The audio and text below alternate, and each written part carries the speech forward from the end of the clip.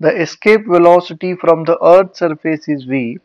The escape velocity from the surface of another planet having a radius 4 times that of Earth and same density is.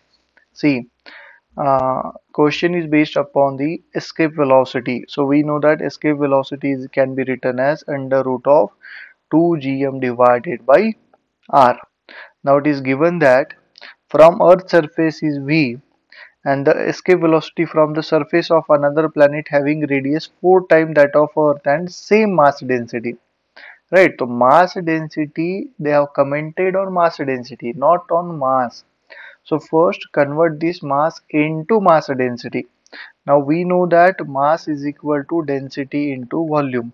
As a planet having a shape, spherical shape, we can write volume as 4 by 3 pi r cube.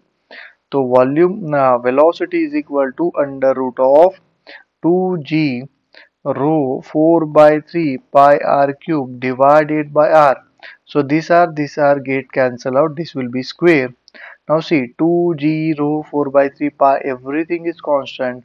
If you take r square out of the square root, so we can write velocity directly proportional to radius. Now radius becomes 4 times of the earth, so we can write velocity of a planet is directly proportional to the 4 times of r, and velocity of earth is directly proportional to the r. So velocity of planet is equal to 4 times of velocity of earth. So this is the answer. Option D is the correct one. Right?